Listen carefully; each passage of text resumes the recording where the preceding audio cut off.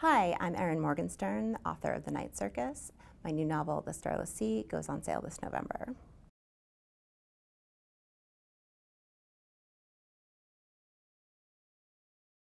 One of the inspirations behind The Starless Sea was libraries and bookstores and book-filled spaces, and the story itself actually begins when someone finds a mysterious book on the shelf in a university library, and that's one story kind of leads to everything else, like the way like a single book can take you on an adventure. Writing The Starless Sea was a little bit different than writing The Night Circus because I kind of knew what I was doing, but not really.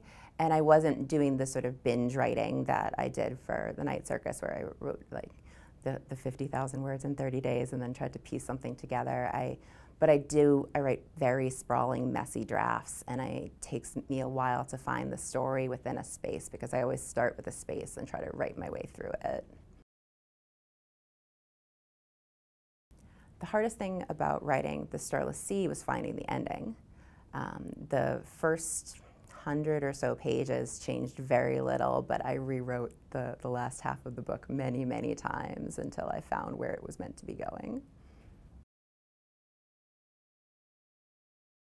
When I went to write a second book, I didn't really want to write a sequel to The Night Circus. I felt like The Night Circus ends kind of nicely, and I could explore the world further, maybe someday, but that wasn't what I wanted to do next. And I wanted to do something that still felt fantastical and still felt like that sort of book that I love that plays with the edges of genre. And I settled on really wanting to write a book about books.